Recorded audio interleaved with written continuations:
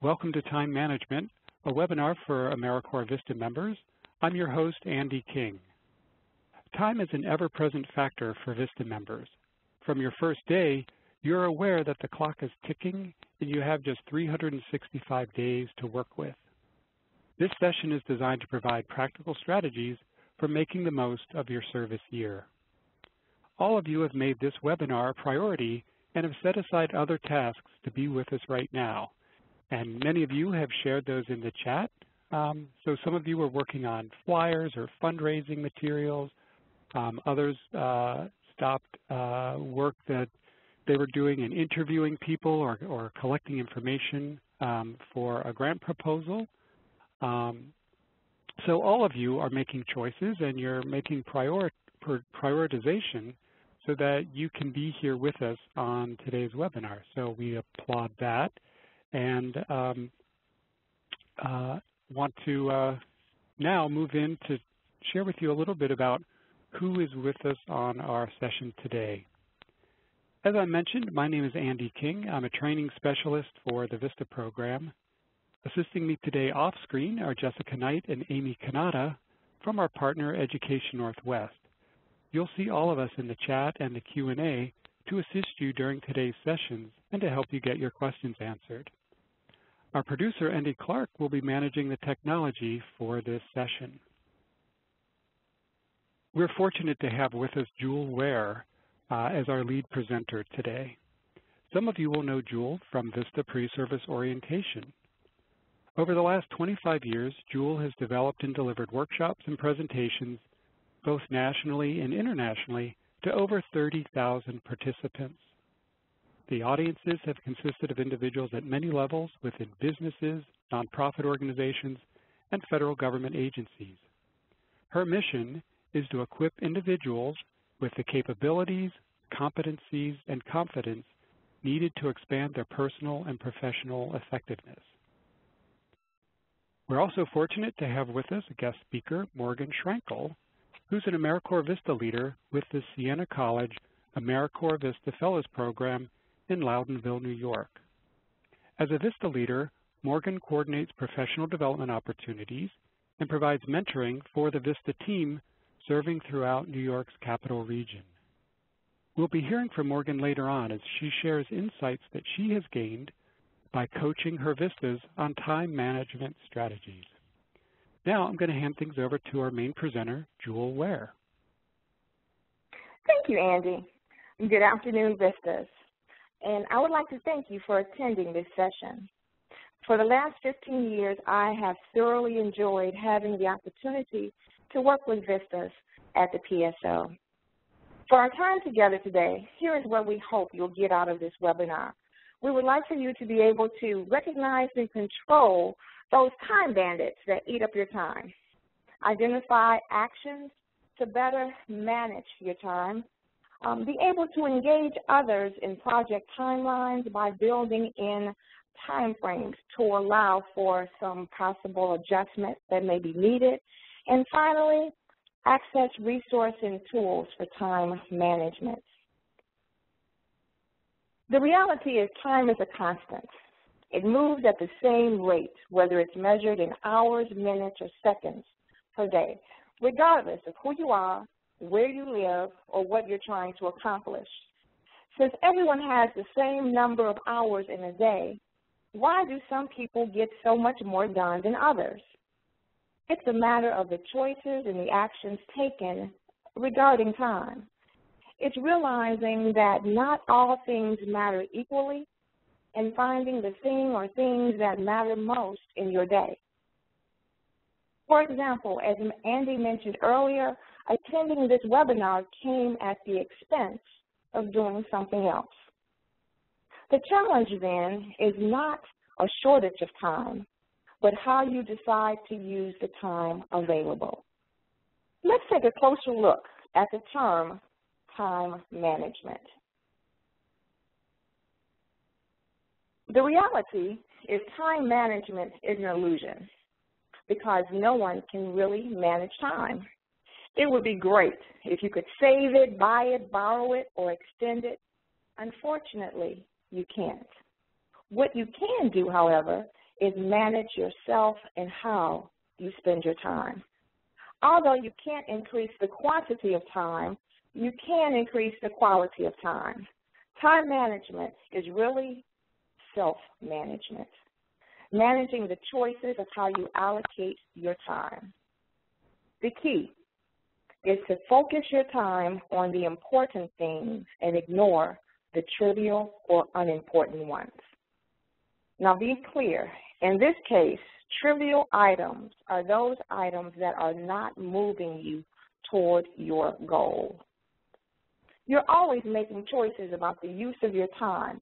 The question is, are they the best choices to achieve your goals?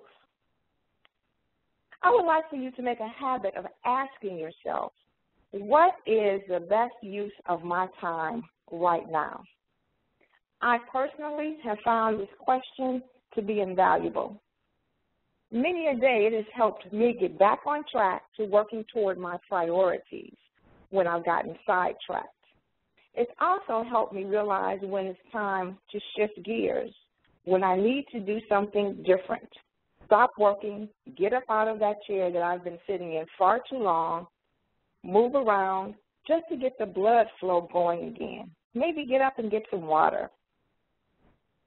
We always need to take a break every now and then. This allows us to come back refocused with fresh eyes, clearer thinking, and increased energy and focus. So I encourage you to get into the habit, ask yourself repeatedly, what's the best use of my time right now? And sometimes I tweak it a little bit and say, is this the best use of my time when I find myself doing something other than working on my primary goals? Now, we would like to hear from you. Which of these areas are the most challenging for you? Please answer the poll questions on the right side of your screen.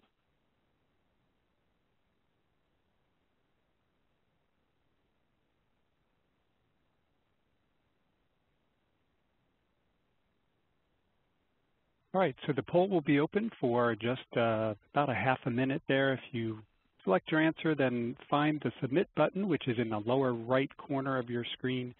Submit that, your response will be registered, and then we'll get to see the results very shortly.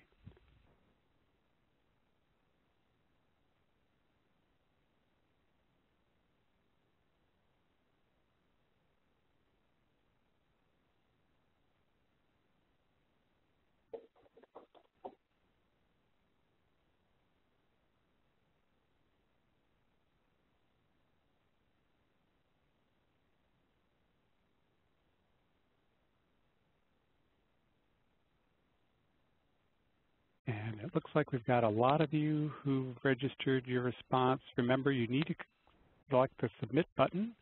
All right, and now our poll has ended, and we're going to reveal the results.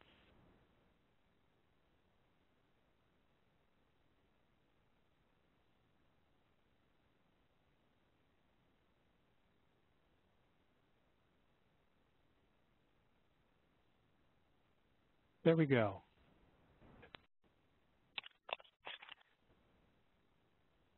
So it looks like the biggest challenge was lack of focus, with about 36% of those who, of our participants indicating lack of focus. After that came procrastination at 16%, then drop-in visitors at 11, meetings were right behind that at 9%, and phone calls and emails seem to be the least distracting or challenging. So Jewel, we'll turn it back to you. Okay, thanks, Sandy. So let's first define what those time bandits are, and it appears as if we all have some challenges with them. Time bandits are those areas that creep up on you, and before you know it, 5, 10, 15 minutes of your day have totally vanished. Add all this time together, and by the end of the day, you might be surprised how much time has disappeared from your day. So we will cover 5 common time bandits. First, let's start with drop-in visitors. So let's be clear. I am not saying that all drop-in visitors are time bandits. Let's face it, communication is the oil that keeps organizations working smoothly. The issue is really a matter of degree. You want to continue the necessary socializing to make the connection and stop the unnecessary part that is preventing you from accomplishing your goals. So, remove chairs from your desk. If you can't remove the chair, put some files or some materials in the chair so it won't be so inviting. People tend to stay for shorter periods of time when there isn't anywhere to sit. Arrange your furniture so it faces away from the doorway. Why? Oftentimes, people feel obligated to talk to you if they make eye contact with you. So by rearranging the furniture and making it less likely that that eye contact is going to happen, people tend to keep walking. Post a do not disturb sign at your workstation. I know a number of people that actually use colored paper to show their availability. Red paper outside of their cubicle means stop. Come back later unless it's an emergency. Now realize it's helpful if you put underneath that paper available after 2 o'clock, for example. Green paper means come on in. Of course, you have to educate people as to what the colors mean and the reason behind why you are doing it. When we look at conversational cues such as, I'm swamped, I have a conference call in 5 minutes, I will be able to help you after I complete this task. I'll get back to you this afternoon at 1 o'clock, or let me come back to your office when I have time. By you going to someone else's office, it actually helps manage the time better because you can get up and leave at any point. Physical cues, like standing up when someone comes into your office and remaining standing, tends to shorten the conversation as well. Now, of course, the assumption is that the other person is going to stand as well, so please don't invite them to have a seat. We will now move on to our second time bandit, a lack of focus. And if I remember correctly from Andy, this was actually the one that had the highest percentage of responding. Whether you call it focus or concentration, let's face it, there are times when we all lose it. I don't know about you, but there have been times when I realized I've read the same passage 3 times and I still don't know what I read. That's a good indicator that reading it a 4th time is not going to help me. I need to do something else. Move, get up, stretch, touch my toes, walk down the hall, get some coffee or drink some water. What is important is that I shift that energy. Sometimes there's too much going on around us. So moving to a conference room, if that's available, can be helpful. If you work in a cubicle, working in a room with a door, oftentimes is all you need to do to reclaim that concentration. Researchers estimate that workers are interrupted every 11 minutes and then spend almost a third of their day recovering from these distractions. Single tasking is focusing on one thing at a time. You know, for years, people talked about the importance, the significance of multitasking. Recent research has shown that multitasking isn't as effective as people thought. And I, for one, took pride in saying I was a multitasker. I could juggle 2 and 3 things at the same time. What the research shows is that multitasking is not effective when the task that you're doing requires concentration. For example, if you're folding clothes and you're watching television, you can probably multitask, but I would dare say at the end there were pieces of the program that you watched that you didn't even see or hear. You can do 2 things at one time, but not focus well on 2 things at once. Sending emails while talking on the phone is another example of multitasking. When you do several tasks at one time, you might feel more effective and productive. However, the opposite is true according to a Harvard Business Review article. While multitasking, efficiency has been shown to be reduced by as much as 40%. If you are a multitasker who wants to try single tasking, which is focusing on one thing, prioritizing tasks is key according to Psychology Today. I then recommend make a list of tasks and start your day with the most important task. If you cannot focus on one task until it's finished, try sticking with it for 18 minutes. That's the point when attention can start to wane, according to the Harvard Business Review. Then go to the next task and work on it for as long as possible. Claim an hour daily, or if that's not possible, if you can't have that power hour every day, identify specific days, maybe Monday, Wednesdays, and Fridays. You need to make sure that people in your organization know that this is your power hour where you're going to hunker down and you're going to block out everything except focusing on a specific task. You'll be surprised how much you can get done in 60 minutes of focused, uninterrupted time. Notifications distract us from the task at hand. You know, getting those audible or visual alerts when emails come in. Sometimes we have alerts when messages come in. Turn them off, because even if you don't check the email, even if you don't check the voicemail message, your attention has been interrupted.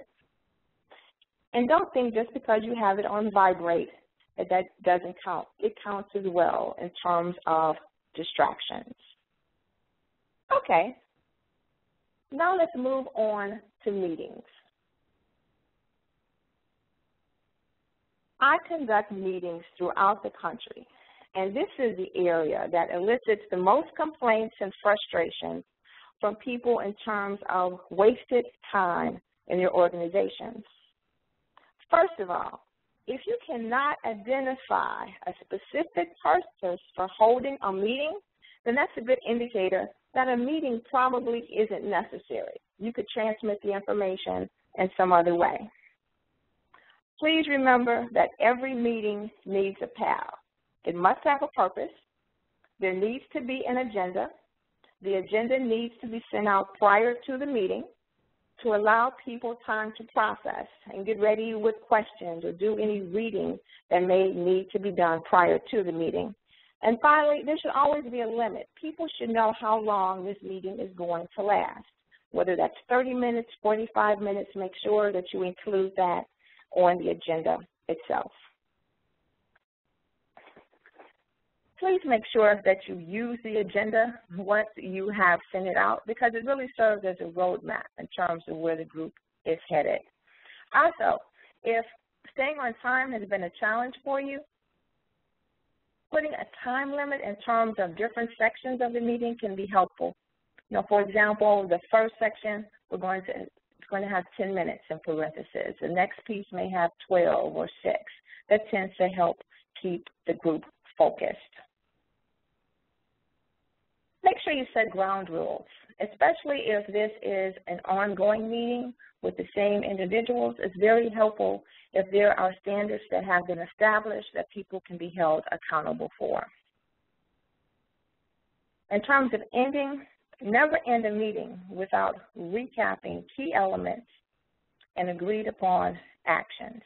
It's always helpful if you can get the next meeting scheduled, and you always want to send out meetings of the meeting for those individuals that did not attend, as well as a refresher for those that did attend. Rule of thumb, meeting minutes should be sent out within 24 hours of the meeting. Now let's look at some strategies you can take if you are not conducting the meeting but are attending. When attending meetings, it's never too late to ask that ground rules be established. If it's midway during the year or you've had several meetings and you're not quite sure how to introduce it, reference a book or article. You can reference this webinar in terms of increasing the effectiveness of the group. Ask if you need to stay for the entire meeting. The reality is many people often just invite everyone to a meeting without considering if their attendance is needed for the entire meeting. Having people come in for specific sections or to answer questions helps the energy in the meeting as well as maintaining momentum and moving the agenda forward. If the meeting is getting derailed, ask focused questions such as, how does that connect with the community meeting we're discussing? Or how does that tie in with where we are in the agenda? Critical point, make sure that it's done in a professional manner. Tonality is critical in terms of making sure that you don't increase defensiveness with the other people in the meeting. Now we will move on to a time bandit that I have to admit is close to my heart, and that is procrastination. If I am not vigilant, this is the one that will trip me up. Procrastination is doing low priority actions or tasks rather than high priority ones. Procrastination looks like straightening up your desk when you should be working on a report. You need to call your partners to follow up on a timeline, but all of a sudden you get this urge to start going through your mail and deleting old emails instead. The price of delay. I read a book that talked about the price of delay, and to tell you the truth, I also know that I am addicted to adrenaline. I like those adrenaline rushes. And so because of that, sometimes I wait, because oftentimes I do projects and then I redo them because something at the last minute comes to me that I think is better, more creative, different. But here's the reality. One time, and I hate to admit it, one time I had a month to complete a project for a client. And it wasn't that I didn't have the time to work on it at different points. I just decided to wait until closer to the end in case I got some great, brilliant flash of insight. And then a week before the project was due, I got sick. I mean, like in the bed sick, where you can't do anything. Now, how does that look when you've had a month to complete a project and you have nothing to show for it? There really isn't an excuse that's acceptable. So I want you not to be put in that situation. So even if you feel you do your best work at the bottom of the 8th inning, start working on it so at least you have something that you can expand, something that you can show for. Also, the price of delay. Oftentimes we're still thinking about the project even though we're not working on it. So we're thinking about it. Sometimes we're worried about it. Also, what about the people that are depending upon that project to do their work? So oftentimes people that are caught up into procrastination don't consider the delay. How do you eat an elephant? One bite at a time. The same goes for large projects. Oftentimes you just have to take a chunk at a time and get it completed. Take a page from Nike. Just do it. There is one caveat I would add. Start it during your prime time, your prime energy zone. Your prime time is when you have the most energy and your thinking and processing tends to be the sharpest. For me, it's in the morning. But we all get caught up in habits that we haven't thought about. For example, a few months ago, I realized I was starting my days checking my email. That's not the best use of my time. For me, it's better to check emails at the end of the day, because when I come in the morning, that's when my brain is moving the quickest, so why spend it checking emails? Assign a time limit for tasks you avoid doing.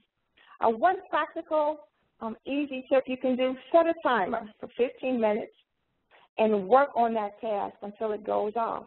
You'll be surprised how much you can get done with that 15-minute time frame every day.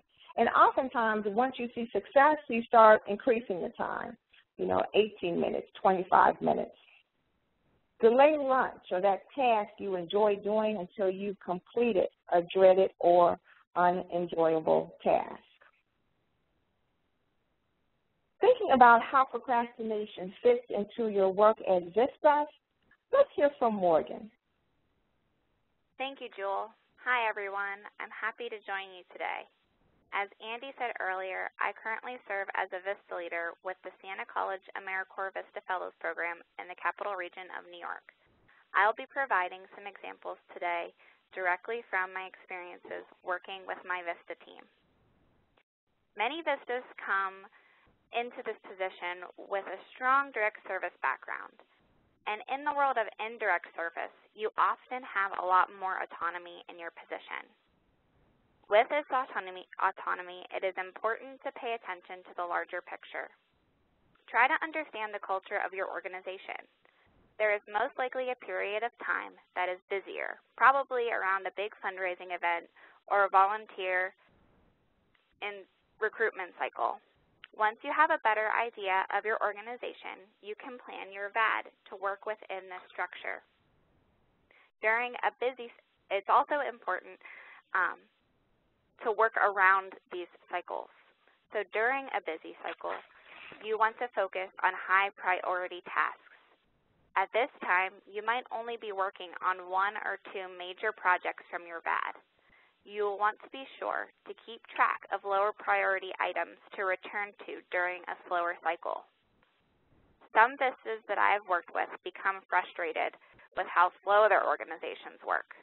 This often happens if there is a long approval process or additional funding must be received to move forward. If you find yourself in one of these slower cycles, there are plenty of ways to effectively work toward the goals on your VAD. You can expand on projects by researching areas that you are unfamiliar with or for additional outside resources. During this time, you can make any resources or materials from your position transferable as well, so that the next VISTA or staff member at your site who will be taking over your projects will have those resources easily available to them. Additionally, you can find ways to collaborate either within your organization or with other nonprofits and organizations in your area. I'll now turn it back over to Jewel. Thanks, Morgan. We're now going to move on to our final time bandit, telephone calls and emails. Plan and prepare for all outgoing communication. What does that mean? Identify the purpose and what's going to be the most effective medium to use. Consolidate tasks. As we've mentioned earlier, being focused can really save time in the end. So if you have a number of phone calls to make, instead of just picking up the phone when you think about it, compile a list and do all of your phone calls at the same time. Send out emails whenever possible at the same time. Leave an out-of-the-office message when you are going to be out of the office, and that includes both on your voicemail as well as the out-of-office responder on email. Please use the to-line and CC line appropriately. It's one of my pet peeves when someone sends everyone the information on the to-line, because oftentimes that means people are going to read it because they feel there is some action they need to take. Do not respond to all unless the message is pertinent to all. And have scheduled times to check voicemail and email. It's recommended a maximum of 4 times per day. Now, of course, if your position, requires you to always be looking at voicemail, please don't say that Jewel said only check it 4 times a day. Now that we've reviewed 5 common time bandits and you've had some time to think about these, let's hear from you about what you can do to address one of these time bandits. So in the chat box, please share one action you will take to reduce the time bandit. Please enter your ideas into the chat box and make sure you send to all participants.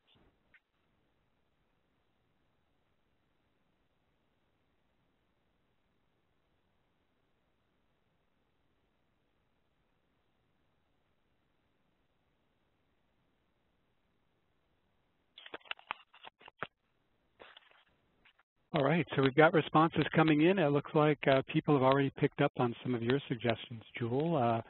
Power hour, turning off notifications, checking email only at specified times of the day.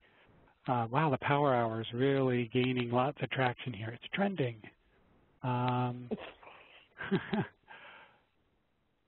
Taking breaks, stepping away, getting refocused. Yeah, so it looks like there are lots of common threads here, and Jewel, people are listening, and so they've already picked up on tips. Excellent. We are now going to switch things up a little bit. Using the poll questions on the right side of your screen, we want you to do some reflection. We'd like to know in which of these areas are you probably a time bandit for someone else.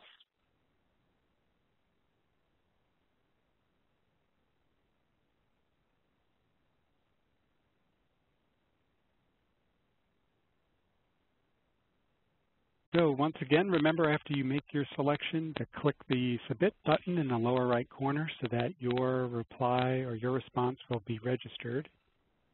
And we'll keep the poll open for a few more seconds, and then we will reveal the results.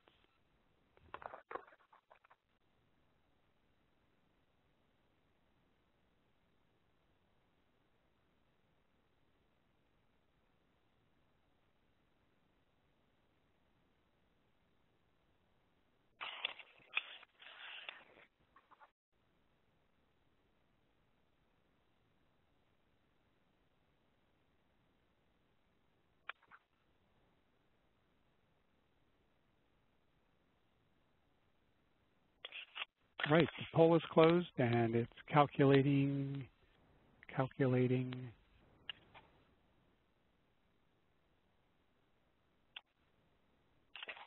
Hello? Yeah, the results will be coming in just a second. All right, here we go. So it looks like, well, there's kind of a tie for, well, maybe not. So the biggest area in which people admitted to being a time bandit is being a drop-in visitor, and I have to confess that was mine too when we did this in rehearsal.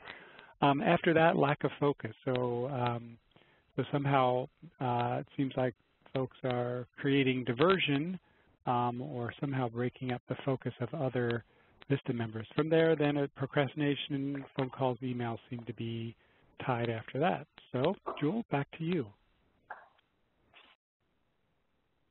Well, the poll wrapped up the section on time bandits, and I'm glad to see that many of you already have some ideas and suggestions in terms of how to address that, as well as being more aware of how you may be showing up as a time bandit for someone else.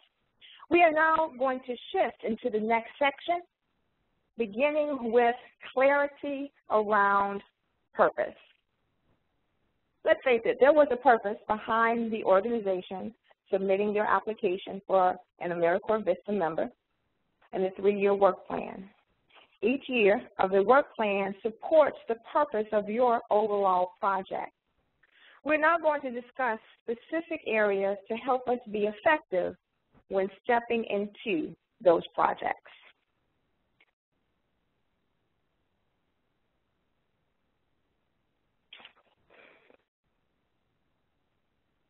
We are now going to look at what is called the PACE model, and then look and see how it ties in with working with your partners. PACE stands for Plan, Assign, Control, and Evaluate. This framework, this model, works equally well individually as well as working with project management, working with other individuals, making sure that everything gets done well. So first of all, I would like for you to think of the PACE model as you have been given an assignment. Once you have been given the assignment, you need to start asking yourself a few questions in terms of, do I have all of the information that I need?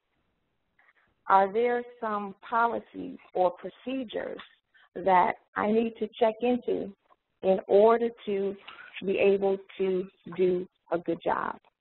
Is there someone else that I might need to tap into? When we look at assigning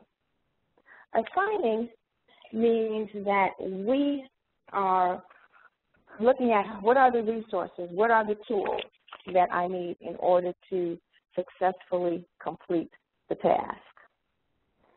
Controlling, how will I know if I am on track, if I am meeting the deadlines? What do I need to have in place? What tools do I need?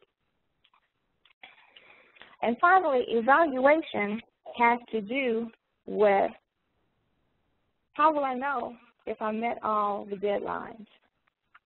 How will I ensure that I am being on point? What are my milestones? How can I assess that I am really where I need to be in order to meet the time frame at the end? Now, what we need to recognize is the fact that the framework works both for the individual as well as for your stakeholders, as well as for your partners. I want you to take a moment and reflect back to the PSO. There was an activity that we did, the volunteer puzzle. It was where you got together with a group of people and you had to put the steps in sequential order. And if you remember correctly, many people put recruit stakeholders towards the end. As a matter of fact, normally, not normally, but 98% of the teams put get stakeholders involved towards the bottom of the puzzle, and the reality was it should have been the third step. So when we use the PACE model, it helps us get the involvement of the other parties at the beginning of the process, which makes it easier for us to do our work. And so you can use the same model, the PACE model with partners, but the application of this model is applied slightly differently. So yes, you're going to plan, you're going to answer the questions, but you're going to do it with your partners. The key word that I would like for you to note is communicate. Communication is essential while planning. Communicating with your partners, identifying the milestones, identifying the goals, identifying what's the end result that we want. And the more you communicate, the earlier you communicate, the stronger the buy-in is going to be with your partners. When you look at assigning, let's face it, as VISTA, you can't necessarily go to a partner and assign them a task. So you may want to look at it more as collaborating. And in terms of collaborating, the key word I want you to think of is schedule. You are agreeing with your partners to follow a schedule. And that's easier when you've gone through the needed steps of communicating everything in terms of what are we going to do, what's the standard of quality that we're going for. And so, once again, assigning, I would encourage you to look at it as collaboration. And it's really getting agreement with the schedule and agreeing who's going to be responsible for doing it. Control. I don't want you to start thinking of being in control of the situation, because oftentimes that can create pushback with partners when Vista started talking about what I'm in control of. If you start thinking about it in terms of following up, making sure that everyone is on track with meeting the deadlines, that really tends to be helpful. And then the final step is to evaluate. And so instead of saying evaluation, substitute the word recognize, giving recognition to the fact that we completed everything on time. Or if you didn't complete everything on time, recognize those areas that were completed on time, and then identify what kept us from staying on track. And how can we control these? What can we do differently in the future? And even if you aren't necessarily going to be working with those people in the future, it's helpful. They've learned something. Lessons learned are always applicable, whether you're going to be working with them now, whether you're going to be working with them in the future. You can always take those lessons with you. For each section of the PACE model, we're going to share some strategies and tools that you can use. We will provide a quick description of the tools, and you will be provided a list after the session of all the tools that we have mentioned. So at the end, you're going to walk away with a wonderful list of tools to refer back to. So now let's look at plan. Depending upon the industry, this is going to be really quick because planning involves long-term, short-term, weekly, and daily activities. And the reason we used the triangle or the pyramid is because as you get closer to the goal, usually there are fewer activities. The key is that every element supports everything else. If something isn't fitting, then that's a good indicator that something has been overlooked or you need to factor something else in. For our purposes, we may look at long-term as 3 years, the end of the work plan. It could be seen as 1 year, your year of service. And of course, weekly, daily goals all need to support the plan.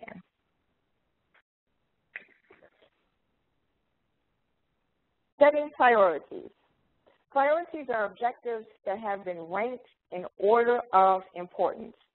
If you're unsure, please check with your supervisor to ensure that you are both on the same page.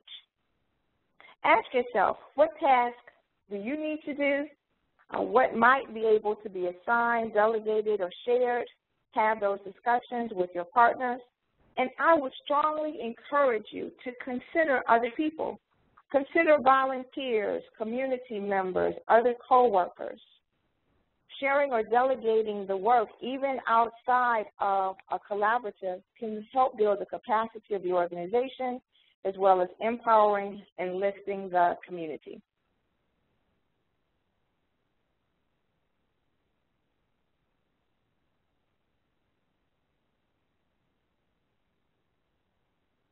Gantt charts.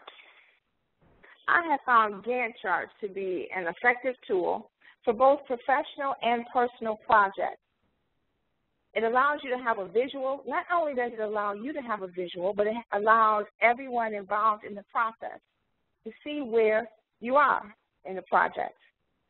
What can be done simultaneously, the sequence the steps have to take, as well as the time frame needed. So how do you complete a Gantt chart? One, you list all the activities that need to be completed.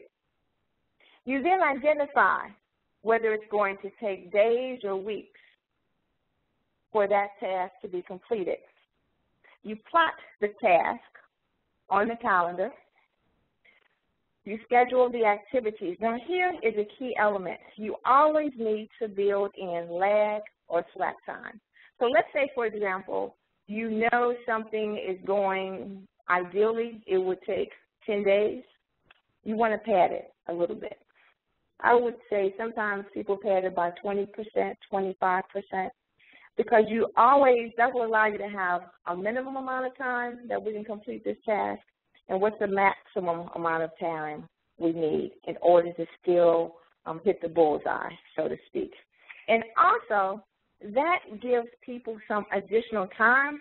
Now, depending upon the people that I work with, some people, I let them know what the slack time is, and I've worked with some other people that if I let them know how much slack time was built into the project, we still may not get it done. So it's up to you whether that information is shared or not. Now, let's be very clear about something. The Gantt chart is used in your longer-term projects. So I don't want you thinking that you need to use this for all projects, because it would not be effective.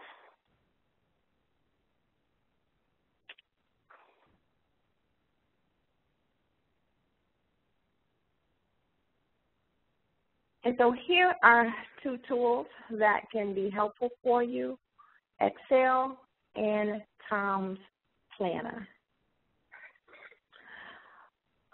Morgan, is there anything you would like to add to Gantt charts?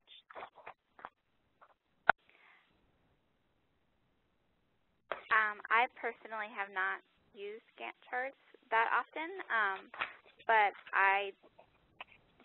another option that you could possibly use to collaborate on a Gantt chart is if you made it in the sheets on Google Drive. That's a good tool that my organization has used to collaborate, so that way you wouldn't all be saving a different version of the Excel sheet. You could edit the same sheet all on Google Drive. Okay, thank you. And one comment, Tom's Planner can help you easily make and manage project charts. It's a little less time consuming than Excel.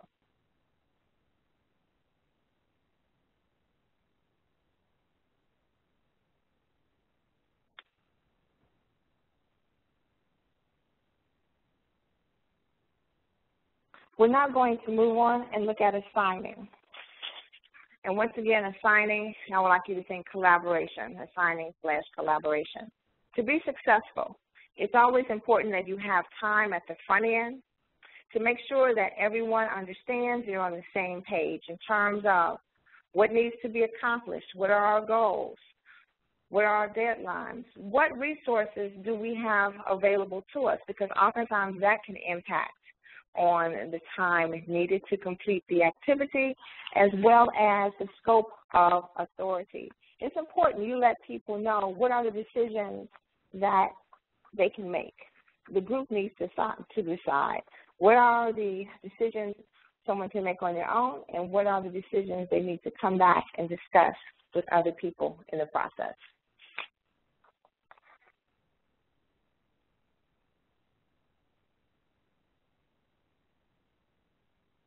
Once tasks have been assigned or delegated, someone must have control of the process to ensure everything is going according to plan.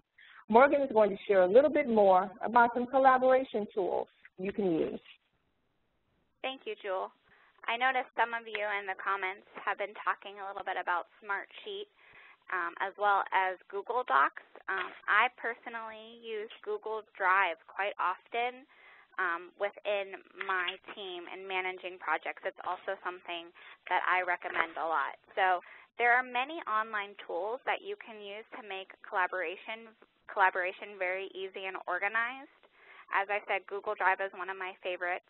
If you already have a Google account, you can access Google Drive through the Google Apps section. Within Google Drive, you can create online Word documents, slideshows, spreadsheets, and even form surveys. All of them save onto your Drive account. You can then share these documents to others in the Google network by inviting them to collaborate. When collaborating on a document, you can add comments and notes and even chat within the document. You can also monitor the activity on a document to see who made the last edits. In our Vista team, we use Google Docs a lot to sign up if we need volunteers for any sort of events. Also, right now, we have a shared Google Doc Drive folder that we used to plan a networking event. So we got all of our community partners together, and within this Drive folder, we were able to collaborate on documents to reach out for donations and to share meeting minutes. And by sharing this Google Drive folder, we were actually able to schedule less meetings because we were able to communicate through this folder. I'll now turn it back over to Jewel. Thank you. Great tips. We're now going to look at completing a daily to-do list. First of all, key word is list, not list.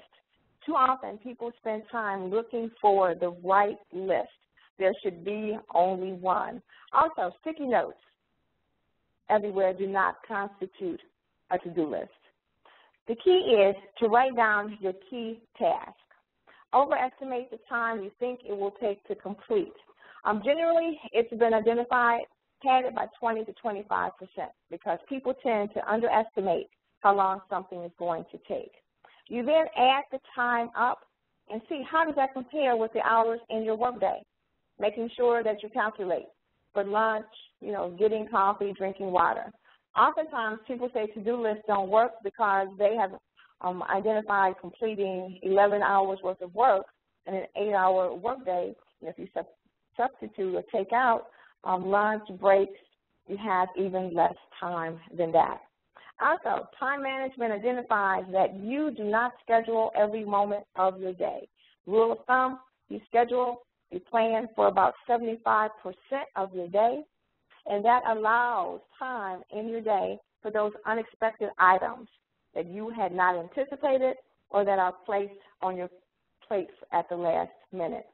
Also, I strongly encourage that you keep your to-do list either in a binder or in a folder on your phone or email, because throughout the year, as well as the end of the year, it can serve as a reminder of those things that you did outside of your normal scope of work. Why? Because your to-do list tends to capture those extra projects or those more intense involved projects that you have.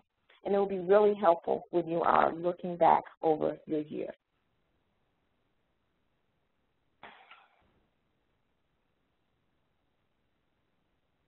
Here are a few tools that can help you with to-do lists. Find what's most comfortable for you and use it consistently. That's the key. We are not here to advocate using any one tool, but find the tool and then stick to it. Here's a screenshot of Trello, which is an online tool that helps you make to-do lists. It's like a virtual bulletin board. Morgan, could you share a little about your experience using Trello? Absolutely. I have used Trello a lot in my Vista term. You can link it to a Google account or sign up for a free account. Trello is great for organizing your daily to-do list by projects. You can then easily move tasks between your labeled project cards. Within your tasks, you can make more detailed to-do lists and check them off when you are finished. This is a great way to break down and organize your projects in a simple and visual way. Back to you, Jewel. Thank you. We are now moving on to overcoming information overload. Just 3 quick points. Realize that you're never going to know everything about any topic, so find out what you need to know and know it well. Trash, scan, recycle. When possible, throw away throw it away immediately after you have learned what you need. And finally, create and carry a reading file of reading material. Once again, it doesn't have to be paper-based.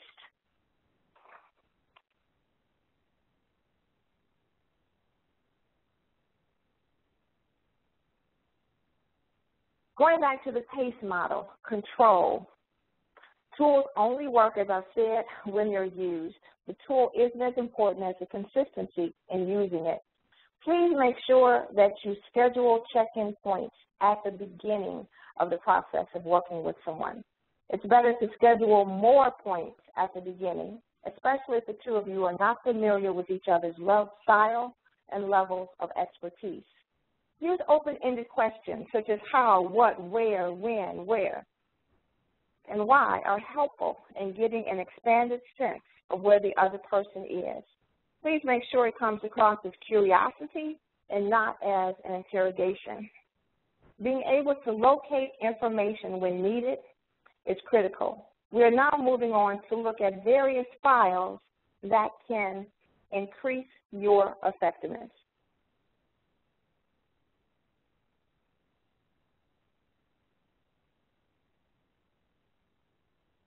One way to help control how much time you are spending in certain areas of work is to track your time.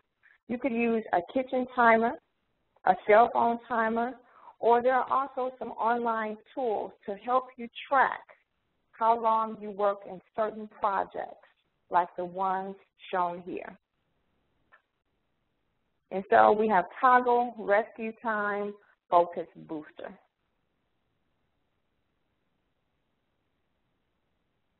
Some filing tips, some files that we really encourage you to create, a tickler or a reminder file. Whether you put that on a calendar, it just serves as a reminder that you need to follow up with someone at a certain time, certain date. All of these do not have to be paper-based. They can be paper or electronic. Ideas and plans file. Maybe you come up with some great ideas. I have found that if you don't write them down and file them away, when you try to retrieve that great idea that you came up with, it's gone. Having a file in terms of materials that you need to read, explore at a future time, and I personally don't go anywhere without having some information that I can read or review, because you never know when you're going to be held up or something doesn't start on time. Please consider having version control systems. And that means every time you work on a file, for example, you would have one, you make some changes, you can make it 2 or 1A, because otherwise, oftentimes, you make some changes and then you decide that one of the first versions was the best, but you did not save it, so you can't retrieve it, and that just adds additional work. And always, always, always have backup files.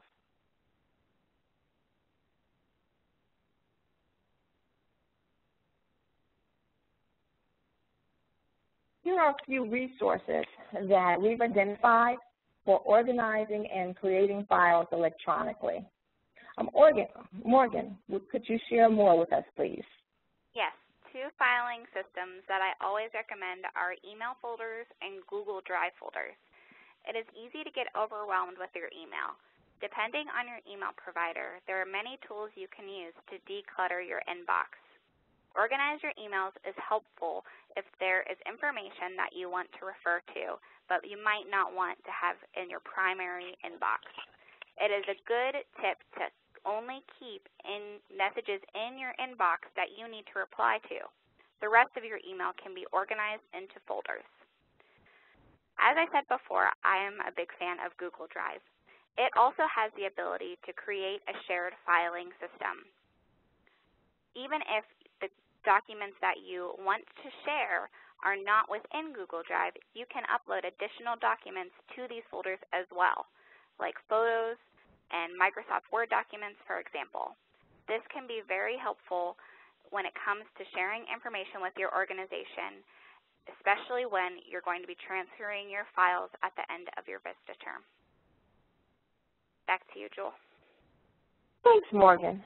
So for those of you who already may be using these types of files, We would like to know which ones have you found to be most effective.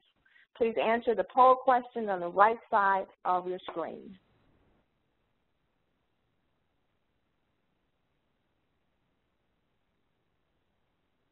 And make sure you hit to all participants.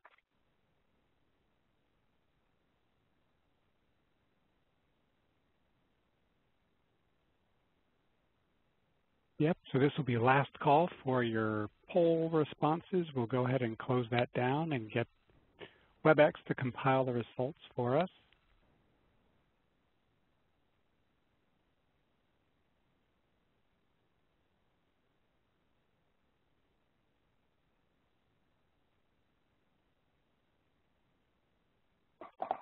And it's coming up in just a second. We'll find out which of these file types have been most helpful for VISTA members in being more effective.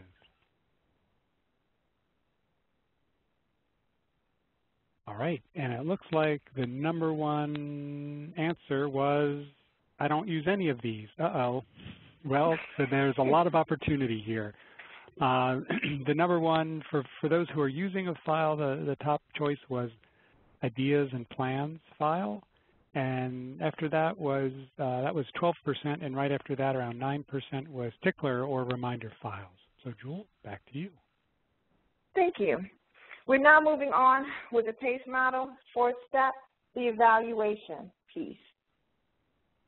The evaluation piece is about measuring how successful you were in reaching your desired results. It's always helpful to hold a lessons learned session with your partners/team. This helps you identify what worked well so you can repeat it in the future, as well as refine those efforts that weren't as strong. And always remember to celebrate.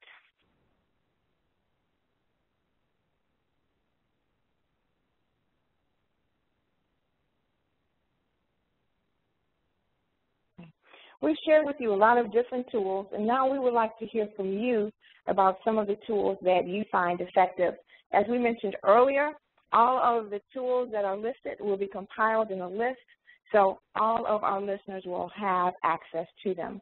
In the chat box, please share 1 or 2 time management tools that you find effective. Please enter your ideas in the chat box and make sure you send to all participants. Yep, and just in case your chat window is still closed because of the poll, click on the little triangle next to the word chat. It'll reopen, and you'll be able to submit your ideas. And lots of ideas coming in. So we've got Google Drive, Google Calendar, Google Docs, Google Drive. Google's very popular here. To-do lists.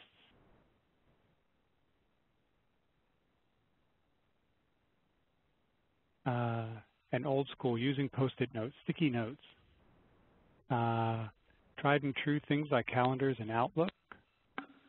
OneNote, which is a tool we haven't mentioned, but is a cross-platform one. Trello, Google Calendar.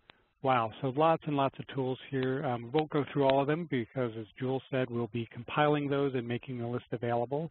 So Jewel, back to you. Okay, so we are now moving on to next steps because, as we know, attending the webinar, attending training sessions is the easy part. It's actually implementing some of those actions. And so we would like for you to identify 1 or 2 new actions to begin. Please limit it to 2 because we want you to integrate those 2 and be successful. Get a support partner. Find someone who will support you in these new initiatives. It's important that you be intentional and consistent with actions for 6 weeks. Why 6 weeks? Because what you're doing basically is creating new habits. We just don't want you to take the action and then stop, but we really want it to become a habit, a way of doing things, having it operate on your subconscious level. And generally speaking, there are a number of dates out there, but 6 weeks in terms of work days appears to be the period of time needed before those new actions can take root. Experience success, actions are now habits, and then we encourage you to identify 1 or 2 new actions to begin and repeat the process.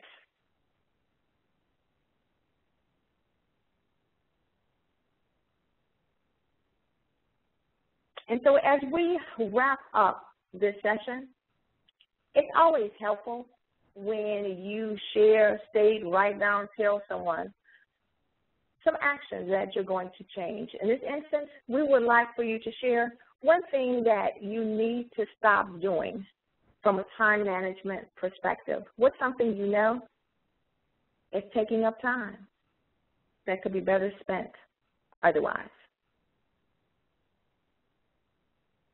Yeah, and we're seeing some of the classic time wasters or time bandits that we saw earlier.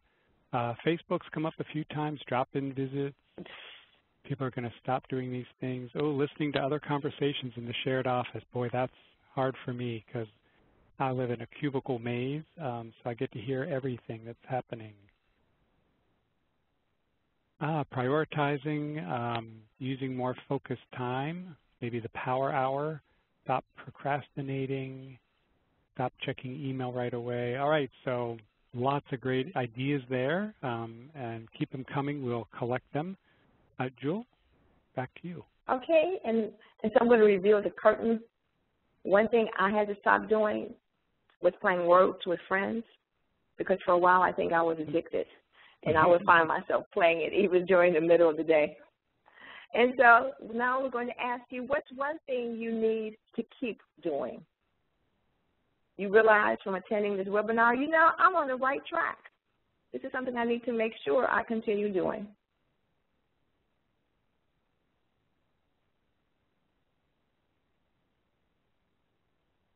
All right, so someone said not giving up, so that's a good thing to keep doing. Keep collaborating, keep cleaning out inboxes, managing email. A couple people talked about using music, calming music to kind of frame their workspace, and using quiet to create some space and an ability to focus. To-do lists, very popular. Organizing files, organizing paper, again, managing email, using to-do lists. So lots of things we've talked about. But I think we can probably move on to some resources, Jewel. Some excellent resources. The One Thing by Gary Keller, Jay Pappson, really gives you some specific pointed actions to take. First things first, time traps, and then there's a time trap, which is considered the classic. It was recently revised, as you can see, in 2009. I think it was like the 4th edition. So great information for those of you that want to continue pursuing more information on time management. Great.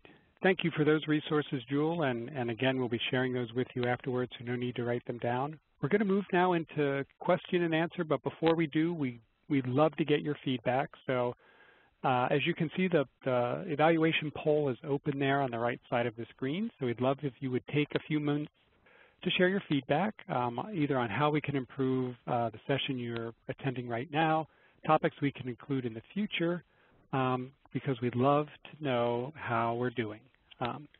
So we're going to move on to question and answer portion of today's session. And I'm going to invite our operator, India, to come back and give us those instructions for how to ask a question on the phone. Certainly. If you'd like to ask a question on the phone, please press *1 and record your name when prompted. Again, that's *1 and record your name. If you want to withdraw your question, you may press *2 to withdraw that question. So once again, that's *1. Please make sure your mic is unmuted and record your name when prompted. One moment for our first question. Terrific. And if you're not on the phone, if you're listening, if you're streaming the audio online, you can ask a question through WebEx by using the Q&A feature. It's just above the poll, so it may be closed there. You can click the triangle next to Q&A. Type in your question and try to be as specific as you can, so we'll have all the details before you click submit. And while we're waiting for our first questions to come in over the phone, Jewel, we already do have some questions that have come in during the session.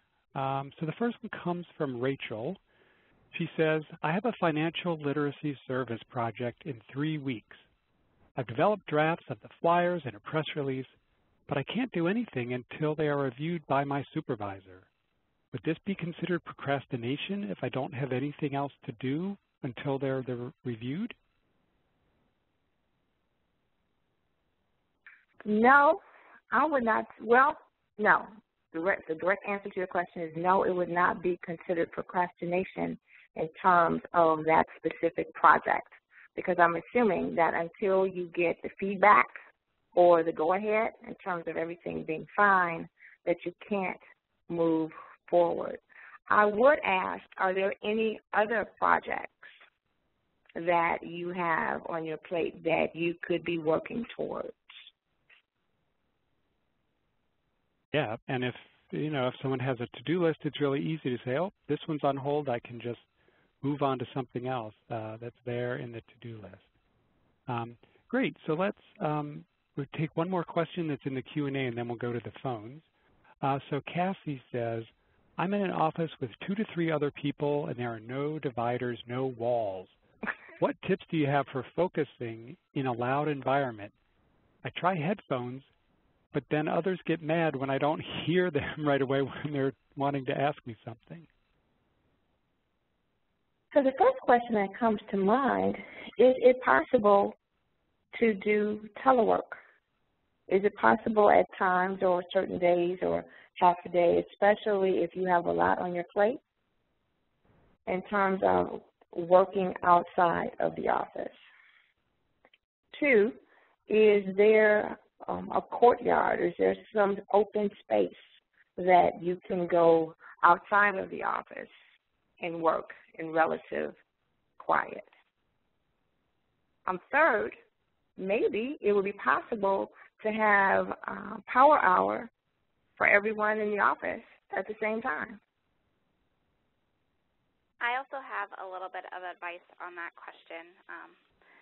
My office actually, there's me, the other VISTA leader, 2 other VISTAs, and then another different postgraduate fellow.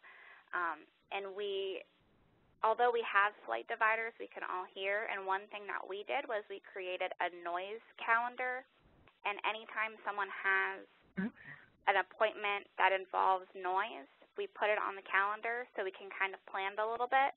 And we set some ground rules so that we were all on the same page. We also tend to use the chat within our email to talk to each other in case someone is wearing headphones. Great. Thank you, Morgan, for those additional suggestions. All right, so let's go to the phones and see if we have any callers in queue. India? We do. Our first question is from Davida. Ma'am, your line is open. Yes, I was wondering about the TOMS Planner for the Gantt chart. Is it a free tool, and where could I find it?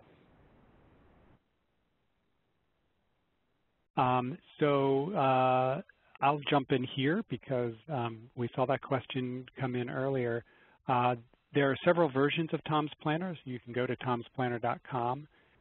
If you're looking to do a Gantt chart for just a single project, you can sign up for a personal account, and it's free. But if you wanted to have multiple projects or a bigger organizational account where multiple people could be working on it, there is a fee for that. But if you wanted to just do one for yourself, there is a free version that you can use, and it's tomsplanner.com. Okay, thank you. You're welcome. Do we have others on the phone? We do. Our next question is from Philip, so your line is open. Hi, I was just wondering where we get the list of the different apps that you guys were talking about throughout the webinar. Were you guys just going to email that or something? Yep, so we will post that on the VISTA campus. So if you go to the webinars page, on the right-hand side is where we have the archive of all of our recorded versions of previous webinars, and then all the resources for each webinar are attached right there. So you'll see a link for the resources that we shared, and there'll be a separate link for the ones generated by participants, and you can just click and download it from there. It takes us about a week to get it all together and up there, but you can check back on the webinars page. Okay, thank you. You're welcome. And there are no more questions on the phone lines. But once again, if you would like to ask a question on the phone, please press *1 and record your name when prompted. Thank you. Great. Thank you, India. As I mentioned, along with the recording and the other resources, we will have a set of the slides available on the Vista campus as well, right there on the webinars page. Okay, we've got other questions here that have come in through the Q&A feature. So Larissa asks, do you have any recommendations on how to deal with keeping on task and getting things done when I'm stationed at the reception desk in a small office where there are constant interruptions in the form of teachers and students looking for assistance? So it's a little bit different from the other one. Headphones really wouldn't be appropriate, and sounds like, you know, she's getting interrupted for legitimate reasons. So additional thoughts about that environment?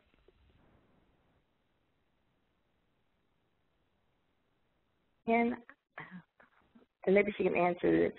Am I to assume that that's the only location they have available for her to sit? Has she questioned whether she can be moved to a different location? Yeah, we don't have that information here, but that certainly is one piece to look at. From what she says, it's a small office, so, you know, I'm guessing maybe there's just not another space where she could sit. So, Morgan, have you run into this with any of the Vistas in your project, that maybe their work site, environment's not that conducive?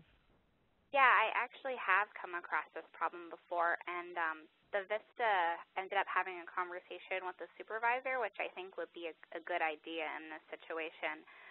Another thing, kind of as I said earlier, it might be a good idea to keep track of the cycles even within the day. Maybe if there's programming at one point and there's a lot of people coming in, I would suggest trying to find if there's any sort of routine, and then plan your tasks based on that. So if there's something that you would need more attention for, try to do that at a time when there's not as many people walking in. But if that becomes a larger problem, I would suggest to talk to your supervisor to see if maybe you can block an hour or 2 hours each day or during the week to go to a different location and work on larger projects.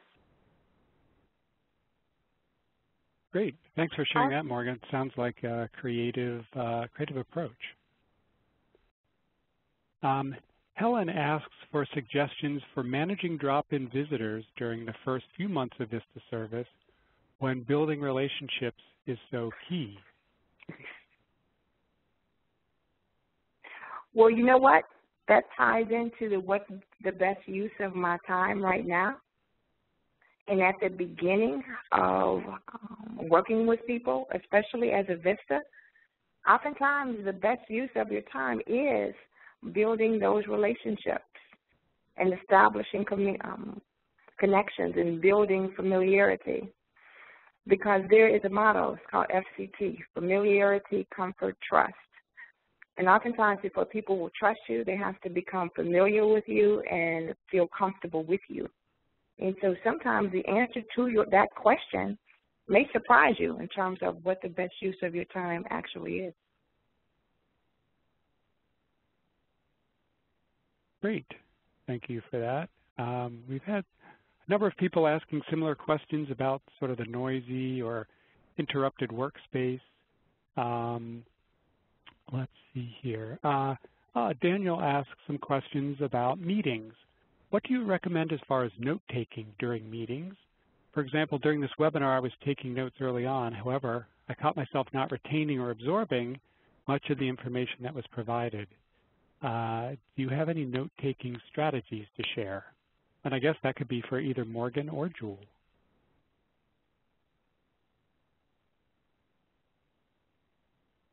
Great. So one suggestion that I would have is to see if possible you could assign a note taker or even take turns.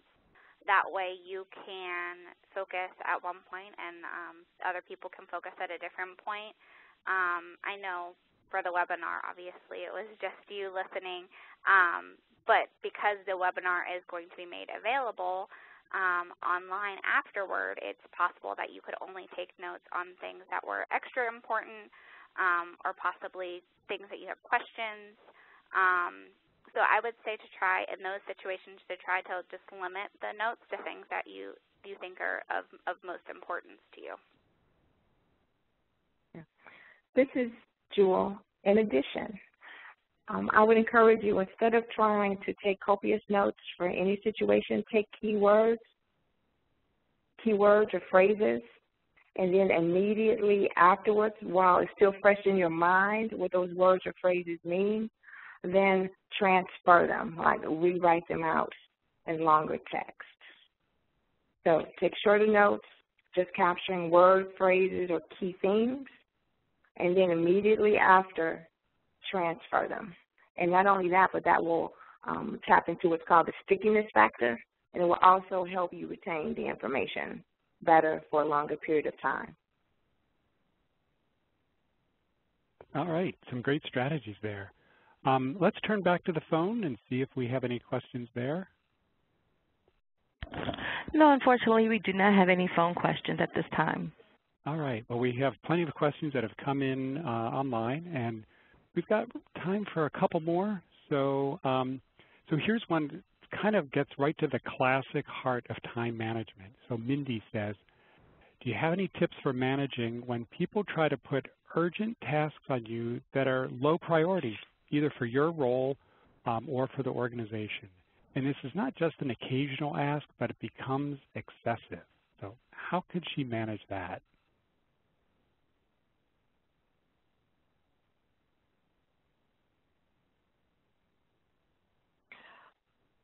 Depending on the person that's doing the asking, let's say, for example, it is your supervisor. Oftentimes, they're not thinking or considering all of the other tasks that have been assigned. And so sometimes just asking, which is more important? Is it more important I complete this task, or the task that is higher priority and it really taps into the goal? Or something like, over the last 3 days, I have been given these tasks, so I'm not sure which order they should be completed in. Sometimes people just need to be reminded of the big picture, especially if it is becoming a habit. They may not even be thoroughly thinking it through, is one suggestion. Okay, great. And I think this will need to be our last question. We're running out of time. So Montana says, and this shifts a little bit between the professional and the personal. So Montana says, do you have any tips on balancing personal relationships with work? Since I set my own schedule for my VISTA project and the project is large, my friends and family have been complaining that I'm not making time for them. I can speak a little bit on this.